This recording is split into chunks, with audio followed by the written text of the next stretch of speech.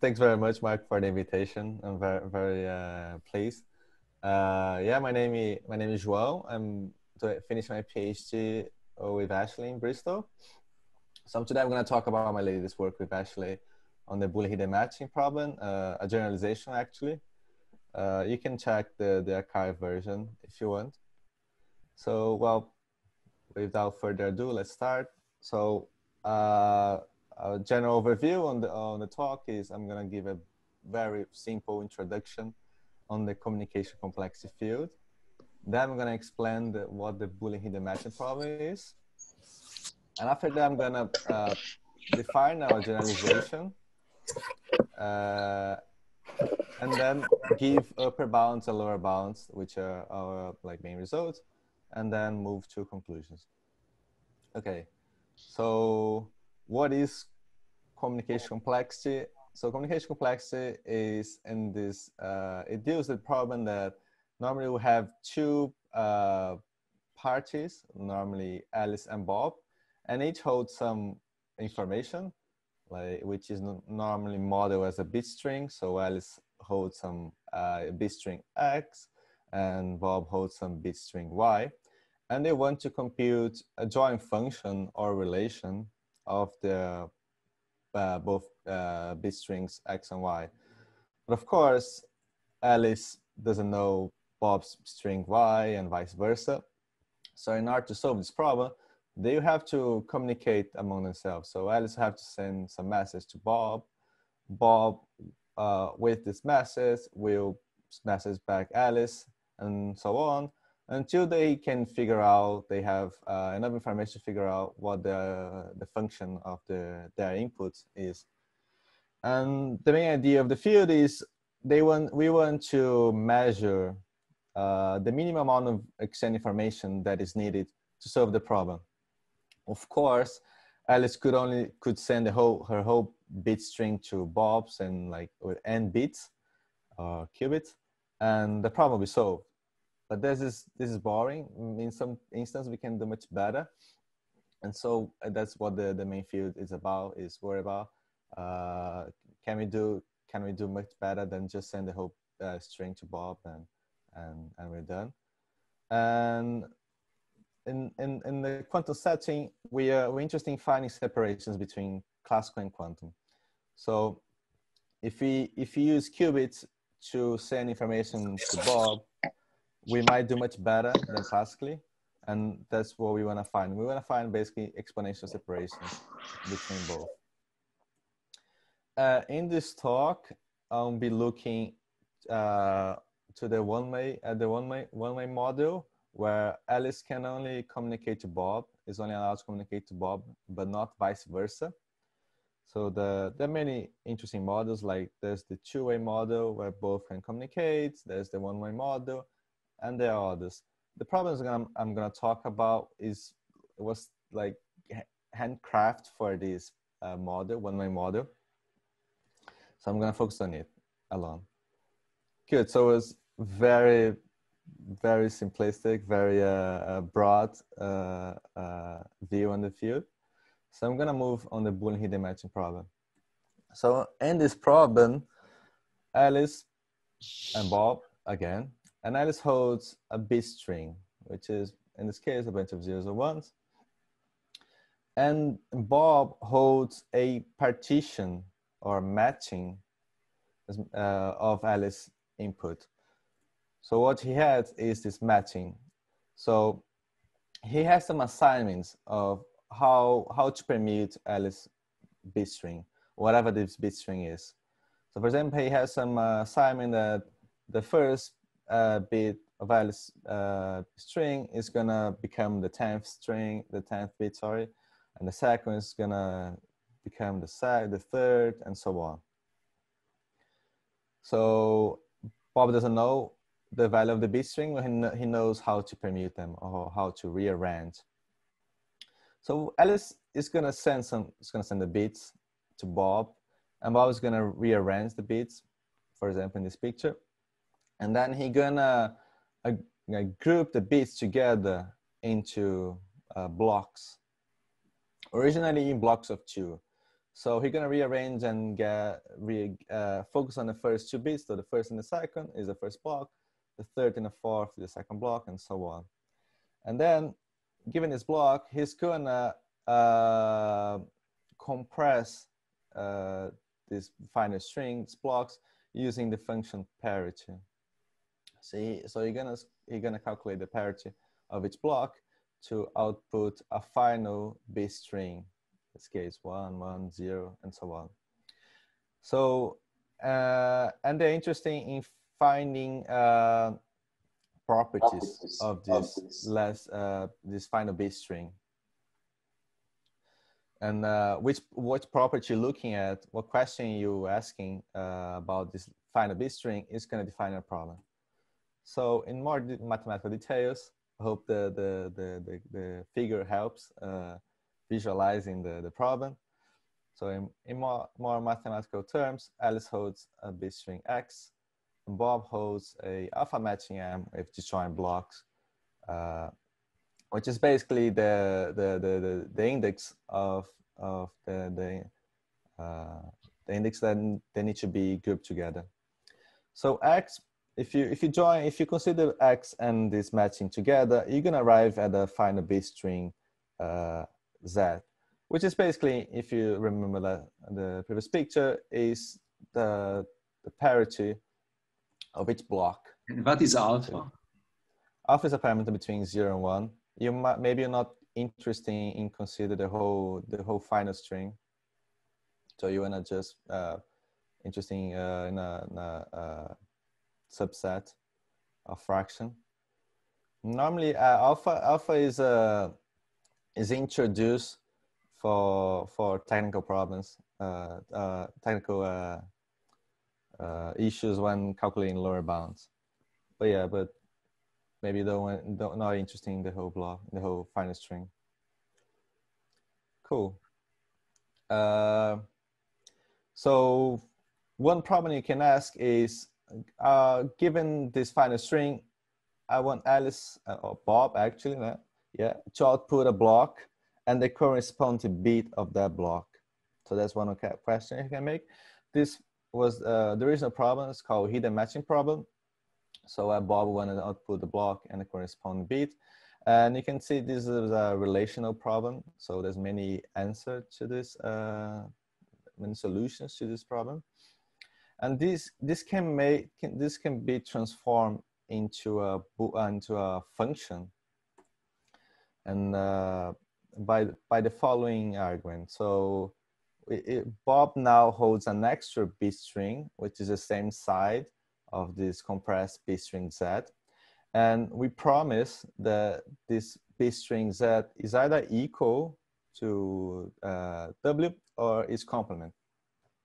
So you can see is a promise. So it's a partial function. It's not a total function. So in this way, you can see as an artificial way of making the hidden matching problem into a function. So it's called Boolean hidden matching problem. And so why is this problem important? Is because it was the first relational problem and partial Boolean function to exhibit an exponential separation between classical and quantum. So I'm going to talk more about this separation. So it's possible to prove that with log n bits, if you can solve the problem. So the basic idea is that Alice can ascend a superposition of her bits using this quantum state. And then Bob knows which bits to group together. So he can use a POVM to measure this initial state of block and reduce it to only the bits that are in some block. So he's gonna project the final state, the Alice state, into one of the block. He's gonna get a random block he doesn't control, and get this final state here. I don't know if you can see my pointer, but yeah, it's a supposition of two bits. Two states, which represents 2 bits in the classical view. And then with these states, Bob can measure in the plus and minus state and infer the parity of of the bits of x, xil, and xjl. So if the parity of 2 bits is 0, he always gets plus. If the parity is 1, he always gets minus. So in this way, they can solve the problem. If they wanna, and that's it. So log n bits suffice to solve the problem. The classical counterpart, you can come up with like with a classical communication protocol that is gonna communicate square root of n. So this is due to Buffer paradox. The best that Alice can do is just send random bits and hope that two of those bits will clash into the same group. And then in this paper, Gavinsky, Kemp, Cairns, Ras, and De Wolf, they use some Fourier analysis to prove that a lower bound on the class communication of square root of n. So you can see there's an exponential separation, while the quantum you can solve the problem with log n qubits. Classically, you need to send square root of n. So it's an important result back in the day. As I said, it was the first separation. Good. So now I'm gonna introduce our generalization of the Boolean hidden matching problem. So, like, why parity? Like, we use parity to compress the function, compress the bit string to the final bit string z. But why parity? Why not any Boolean function f, really? So that's what the main motivation, one of the main motivations for our generalization is to use more functions and to find more exponential separations. I don't feel the satisfactory number of exponential separations in the field. There are like a couple of like five, six main broad classes. So we started this project in hopes to find more exponential separations between classical and quantum. So what the Boolean hidden partition problem is, again, we have the same situation. Alice has her bit string, Bob has a permutation of her bit strings, and now he's gonna group his bits into like groups of, not to be more general, not 2 but any t bits, and he's gonna compress this bit using some fixed Boolean function f to get a final function. So again, we can come up with make similar questions. For example, in more mathematical terms, Alice holds a bit string x, Bob holds a permutation sigma, and then given this Boolean function f and a j block, so this j block is literally the mathematical representation of these blue circles. So I'm gonna permute, given a permutation, I'm gonna divide in the block, like j block, with t bits each. So given this block, I apply f, the function, to get this final bit string b, bf. Okay. So this bf is mapping is basically was depicted in the image before. So now we can make a similar question, make a similar problem. Bob holds a string w, and this problem is the compressed final string is either equal to a bit string is either equal to w or its complement. So when I find which case is the correct one. So the case of parity was studied before. So as we saw before, for 2 bits, it was studied by Ronald, Delph, and the others. It was later generalized in these 2 papers for parity on t bits. So very new, they obtained this classical lower bound. So you can see that when t equals 2, we get the usual Boolean hidden matching problem that I mentioned before. And T, U, and U, they got a quantum lower bound of the following, which is n to 1 minus 2t. It's interesting to notice that when t equals 2, this lower bound doesn't give anything, which is, we know why, because for t equals 2, we have an efficient quantum protocol. Cool, so we know that f, for some functions, this problem is hard. Parity, this problem is hard. For other functions, this problem is easy. For example, if you consider the function and, it's going to output 0 if any of your bits is 0, and 1 if all your bits are 1. You can see the problem is quite easy. Alice can send a single bit 0 and solve the problem, because it doesn't matter what the other bits in the block are, and Bob doesn't need to know. So for some functions, the problem is very hard, parity. For some functions, the problem is very easy, like and or. So what makes one problem easier than the other? Well, what changes? So I'm gonna start characterize the problem.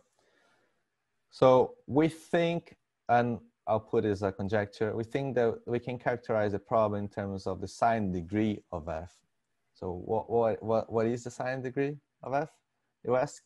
So given a Boolean function from t bits to 1 bit, we say a polynomial p to the reals is signed to represent f if assume a negative values on the strings whose f values are 0, and assumes positive values on the strings whose f value is 1, as I'm stating here. And we say, and the sign degree of f, which is we denote by s deg, is the minimum degree of such f. So that's, and we think that the problem can be totally characterized by f. Sorry, by the sign degree. I put here as a conjecture because we didn't fully characterize the problem, only partially. This is going to be clear when we look at the lower bounds. Okay, now I'm going to enter our results properly. So I'm going to start talking about upper bounds. Any questions so far? I didn't get why was it so easy for the n function? Because what does it mean that if Alice cannot choose her input? I mean, for example, look here in this figure. For example, Alice, she looks at her bit string, and she sees a 0. So for example, the second bit is 0. Mm-hmm. So she sends to Bob like, my second bit is 0. So it's going to take log n bits to say the position of the bit is 0. Oh, and then it's just, okay, thanks. And then like, yeah, for example, the fourth one, he looks, yeah, okay. Doesn't matter the others. So it's very easy for end, but okay. For parity, it's hard. Good. So yeah, now upper bounds. So we proved the following. We came up with a randomized class protocol that communicates log n bits if the sign degree is less or equal to 1. By this notation R1, I mean the randomized classical communication complexity in the one-way model. So yeah, if you send basically log n bits, you can solve the problem if the sign degree is less or equal to 1. General idea of the protocol is that if you let P be the sign represented polynomial of f, taking this form with these coefficients, alpha 0 and alpha I to t, what Alice does, she just sends different bits uniformly at random to Bob. Given these bits, Bob defined this random variable. So he gonna take the bits of the Alice sends, and he gonna see he's gonna try to construct the sign represented polynomial of f. He's gonna try to reconstruct this polynomial P. So it takes the bit string, the bits that is sent, and associates the corresponding coefficient of the sign represented polynomial to x. So we can prove that the expectation value of this random variable is positive if the compressed bit string is equal to the promise, to the bit string omega w, and is negative if the complement. So if you repeat this many times, you can get a good confidence of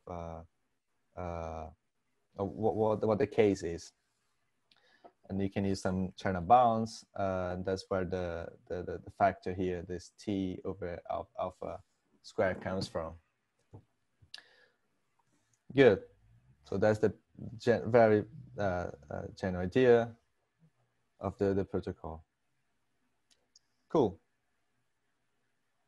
Now I'm going to talk about quantum upper bound. So we have a very similar result, but instead of sine degree 2, we have sine degree 1, we have sine degree 2. So we have an efficient quantum protocol if the sine degree is less or equal to 2, with the same similar complexity. The idea of the protocol, we use this block multilinear polynomial from paper from Scott Harrison and others.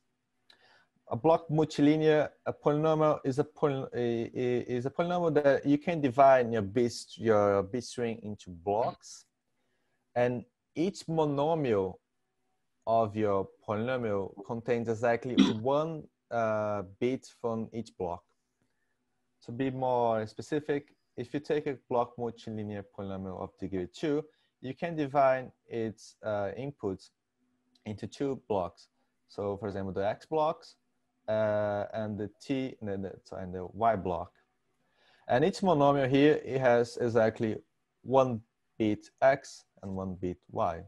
So this is the 2 block multilinear polynomial degree 2. So we use this idea of block multilinear polynomial because of the following results from Scott Harrison. So if the sine degree of f is 2 or less, there exists a block multilinear polynomial P. The sign represents f. So which means assume positive values on the strings f is 1 and negative strings as 0.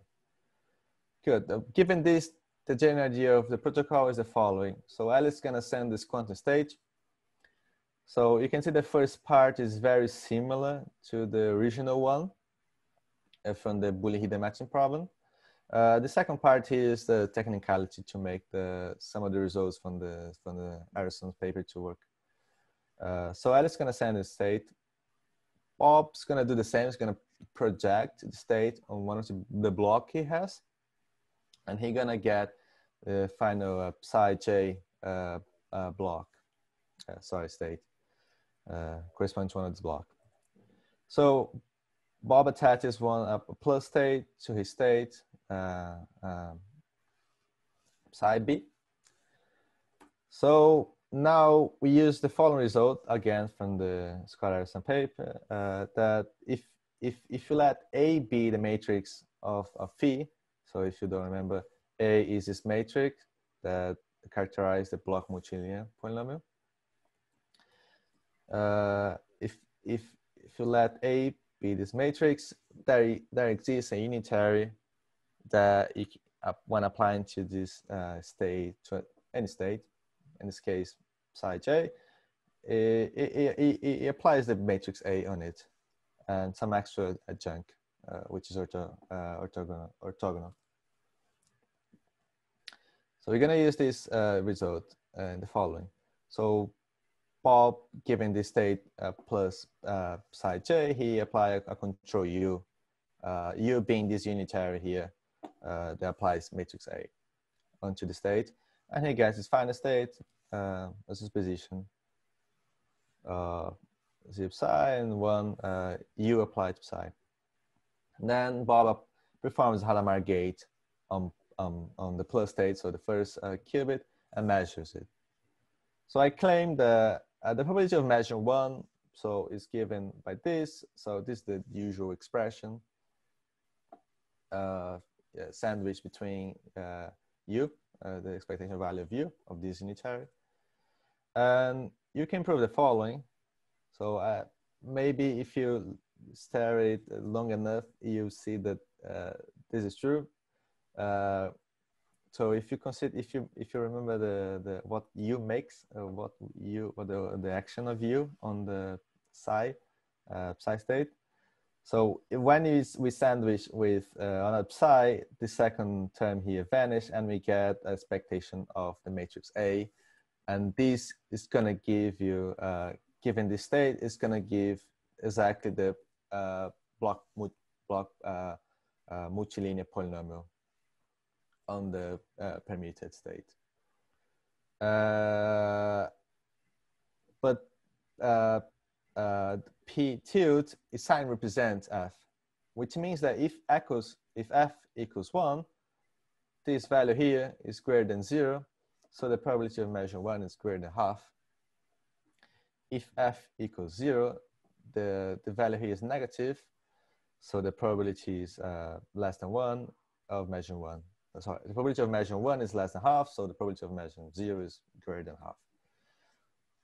So by measuring it, if you get 1, probably your F equals 1. If you get 0, probably the F equals 0. You can repeat this many times to improve your success probability. So that's the main idea. And you in the state that is send is log n a bit. And this way you get the complexity. Good. So that's the idea of the quantum protocol. Now I'm gonna move on to lower bounds. We have two lower bounds, two kinds of lower bounds. So the first classical lower bound is for symmetric function. So we proved the following. We proved that if f is a symmetric function, Boolean function, and by symmetric, I mean a function that only depends on the Hamming weight of the string, so the number of ones it has. So if f is a symmetric Boolean function with sign degree greater or equal than 2, and f is not the not or equal function, then the complexity of our problem is square root of n, or at least square root of n. So, and I'm going to talk more about why this we cannot have this not or equal function. So it's one of the exceptions of in our argument. The not or equal function is defined by 1 if the Hamming weight of your bit string is 0t. So if your string is all 0 or all 1s, and is 0 otherwise. So, and this bound we obtain through a reduction from the original Boolean hidden matching problem.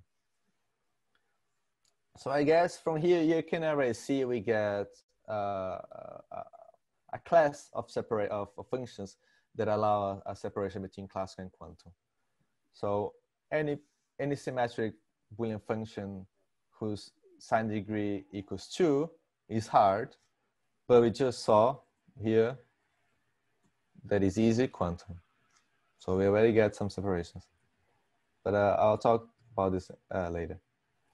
So I'm going to talk about a bit about the reduction, how it works. Yeah, but that's what I just talked. Yeah, exponential classical separation for sign degree 2. So I'm going to talk a bit about how the reduction is done, because I think it's a simple procedure and quite interesting, which allow us to solve a seemingly hard problem in a easy way. So imagine Alice and Bob, they want to solve the Boolean hidden matching problem. So it's the original one. Bob wants to permute Alice string and reduce dividing blocks of 2 bits and do the usual compress and compare to his bit string W. So in order to do so, they're going to transform this instance of the Boolean hidden matching problem into the Boolean hidden partition problem. And the way they can do this is by, the only things that Alice can do is by copying and paddling her bit string with ones and zeros. So what Alice is gonna do is she's gonna copy her string, her initial string X into 8 copies. She's gonna paddle some ones and zeros in like with B and C. I'm gonna talk more about later what these A and B values are. That's what Alice does. What Bob does, he's gonna increase his permutation accordingly. So this is like a prearranged, you can think of a way. So before the protocol, they arranged they agreed Alice gonna increase, copy her bit string by eight times and paddle with this many ones and zeros. So Bob can increase his permutation accordingly, like to account for this. So for example, like he knows that he doesn't know so Bob, for example, consider like the Alice has started with 4 bits, and it was agreed that she's gonna paddle another, put another string 1, for example, or copy her first bit into her second bit, meaning that she's gonna increase her bits from 4 to 5. Bob doesn't know what the second bit is, but he knows that it's the same as the first one. So he can put the strings together. He's gonna increase his permutation in a way that the new strings are added in the same way. So I try to be, maybe this picture is gonna clarify. So the idea is that they want to expand the blocks they have. So initially, after Alice communicates to Bob her bit string, Bob has blocks of 2 bits, but they want to increase the content of these blocks into some control way. So for example, Bob wants to, whatever the content of the first block he wants to copy these bits a certain amount of ways. So which is this red circle here. So for example, this A here, suppose is 3. So I want every content of each block to be copied 3 times. So instead of 1 0, gonna be 1 0 1 0 1 0. And the extra bits is the padded ones and zeros that Alice puts. And this is gonna be the same for every block. For example, the second block is 0 0. The final content will be 6 zeros and 1 1 0. Bob doesn't know what the content is. He doesn't know if the first bit is 1 0, but he knows that whatever the first bit is or the second bit is, they're gonna repeat a certain amount of times, and some extra constant number of zeros and ones are gonna paddle the rest of the block. So why are we doing this? We're doing this because we want to make sure that the parity of the initial blocks, the blocks of 2 bits, the parity of 1 and 0, they are equal to the function of this enhanced block. In other words, I want to map parity into this function f. So what I mean, I want for every like x prime, which is a 2-bit string, I want to find another x with now t bits, such that the parity of the initial x prime is equal to the f of x. And this constraint here, this relation between the Hamming weights between the final initial string, is because the only thing that Alice can do is like copy. So A, copy here, and parallel additional strings. That's why B. So we want to be able to map. So because if we can do if we can do this, we can use an efficient protocol for NAF to solve the original Boolean hidden matching problem. Can we do this? So this condition here, this mapping, map parity to F, is basically this picture I'm showing here. So I'm going to explain this picture. So if a symmetric Boolean function is basically this like these steps on the Hamming weight of X. So for example, if the Hamming weight is between 0 and a certain value, theta 1, the function is value 0, and then it changes to 1, and then go back to 0, and so on. And this is a general like a graph of a symmetric function. So when we say that we want to find for every x prime, we want to find another x such that both values are equal, what we want to do is we want to superpose, make a superposition of the graph, you can say the graph of F with the graph of parity. This red line is basically the graph of parity. So for example, when x prime is 0, 0, your parity is 0.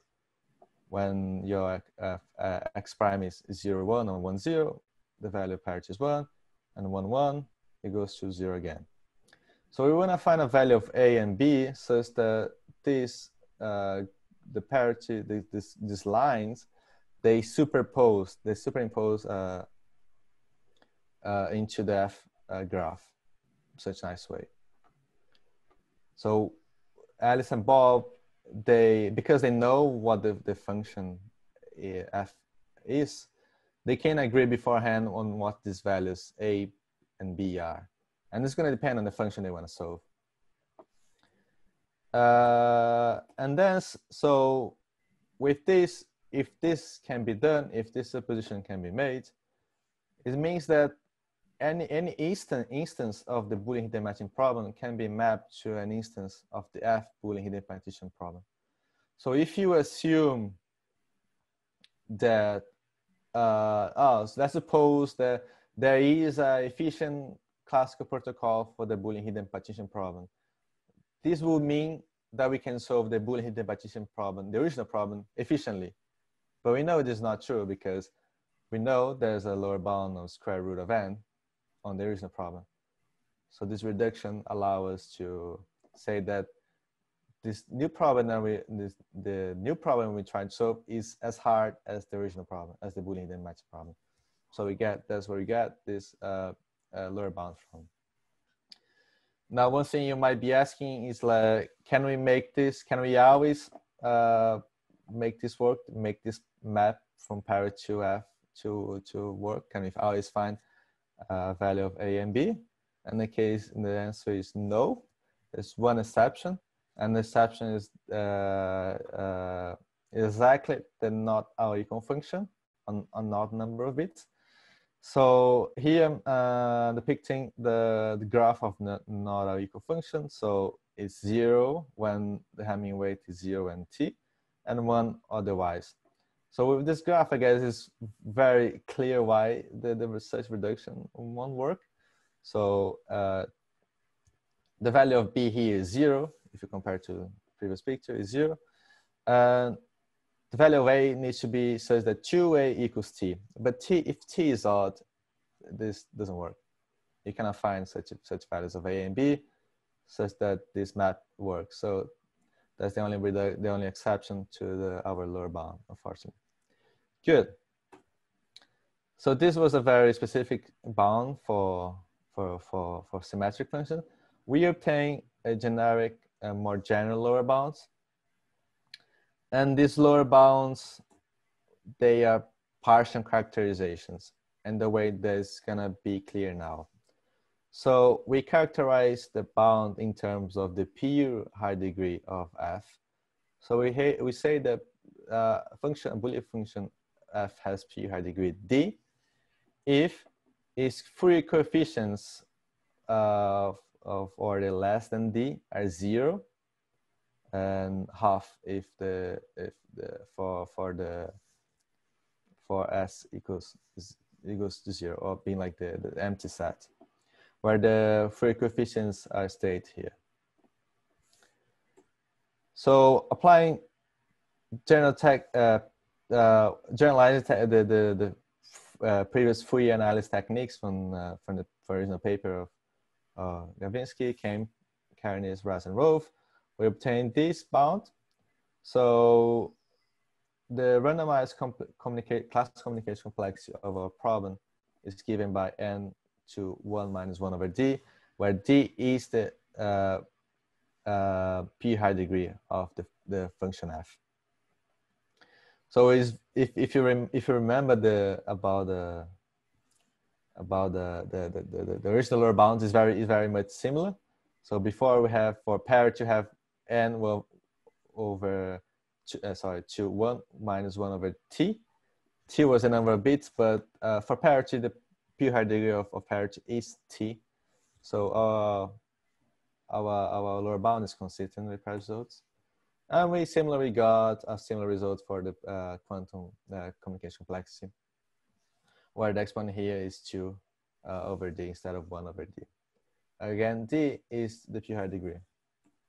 And for those who are familiar, the techniques we use is the KKL and hypercontractivity inequalities, which are famous inequalities for bounding the noisy versions of a Boolean function when you compare different norm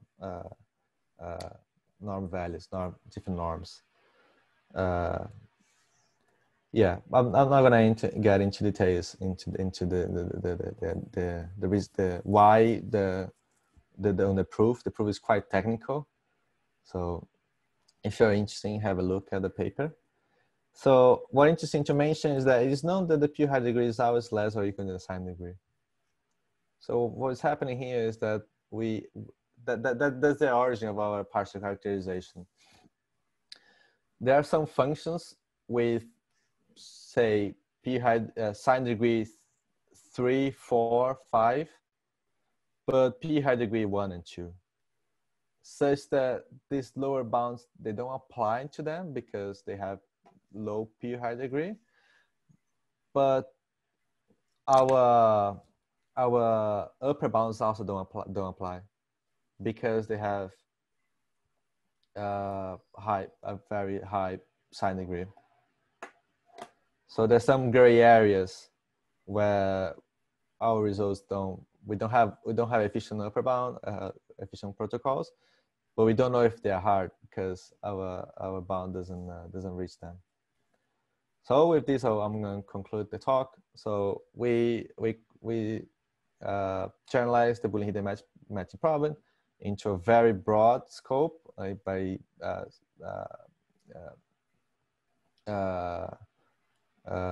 changing the function parity to another generic function f.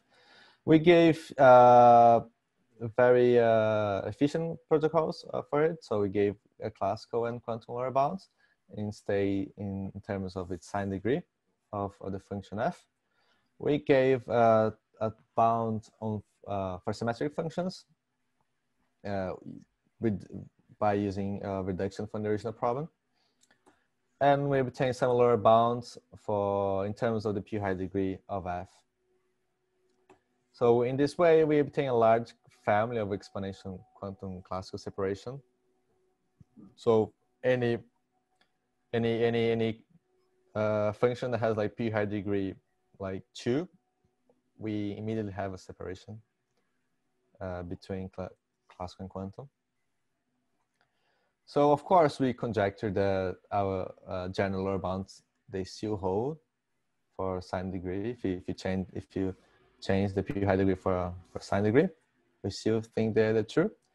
One thing that I didn't mention, we prove in the paper, is that in order to prove these results, you have to use a non-uniform hard distribution on inputs. So normally how this lower bounds technique work, you use João's principle, and you change the randomness of the protocol to the randomness on inputs, and you work solely on deterministic protocols. So, and you want to find a hard distribution on the inputs that's going to give a meaningful, good enough lower bound. In order to get this protocol, this lower bound in terms of sign degree, you have to use non-uniform hard distribution.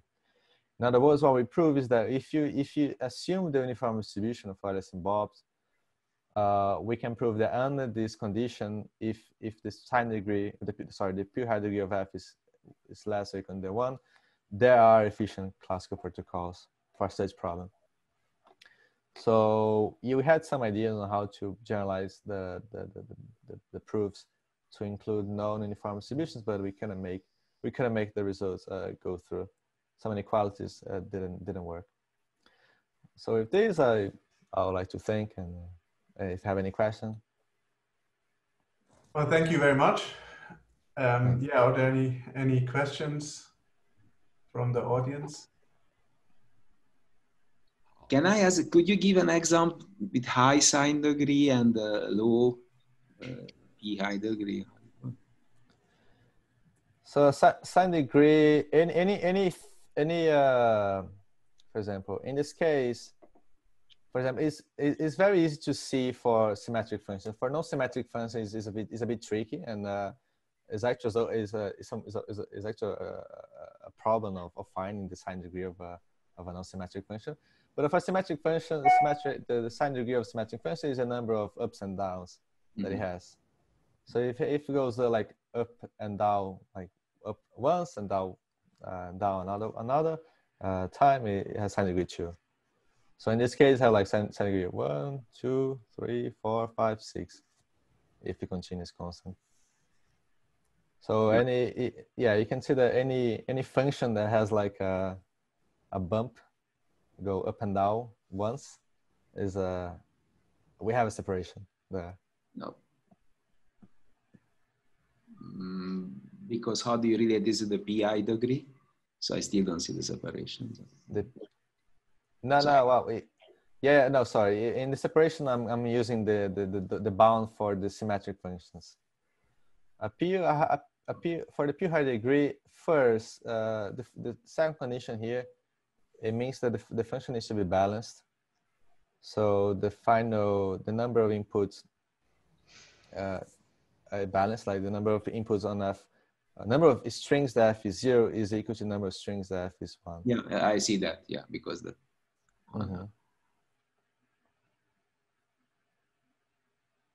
Okay, I still don't see an example where this is low and the other is high, but. Yeah, no, for symmetric functions, I mean, we can always parity is a very simple example. The parity has sign degree. A parity on t bits has sign degree t. Yeah. Yeah, and the other one is very clear.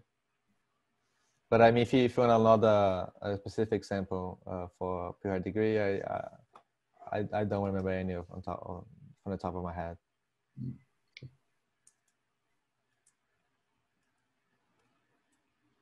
It's a case of it try to vary like we can kind of try to craft such functions.